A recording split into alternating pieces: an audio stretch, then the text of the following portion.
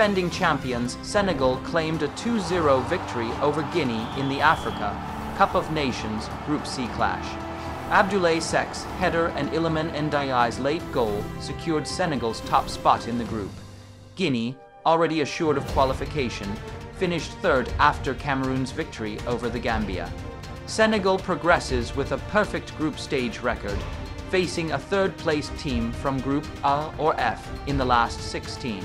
Despite a heated West African derby, the first half lacked shots on target. Nampalys Mendy's powerful attempt for Senegal was cleared off the line, reflecting the physical nature of the game. Guinea's Sir Guirassy struggled to make an impact, and Senegal's Sadio Mane missed a clear chance early in the second half. Senegal broke the deadlock in the 61st minute when Abdoulaye Seck headed in from a Crépin Diaye, a free kick, marking the first shot on target.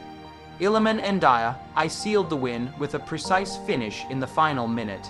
Guinea's physical approach was evident, but Senegal dealt with the challenge.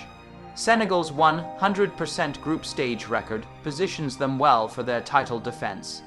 Guinea, finishing third, will face Group A winners Equatorial Guinea. Mane's missed opportunity aside, Senegal overcame a resilient Guinea side, maintaining their quest to become the first back-to-back AFCON champions since 2010. The encounter saw moments of contention, including an early confrontation and a penalty appeal for Senegal.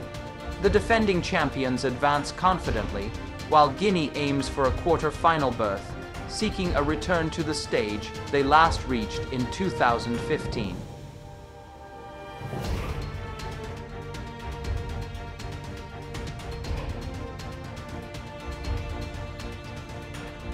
Don't miss the exciting highlights of the Africa Cup of Nations. Subscribe for more thrilling games and surprises.